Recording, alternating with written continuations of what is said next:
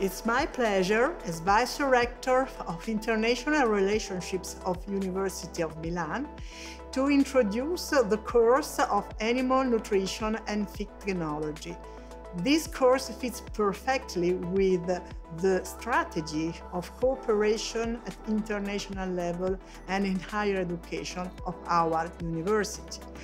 University of Milan and University of Novi Sad joined their expertise and their knowledge in order to produce this important course supported by Central European Initiative funds.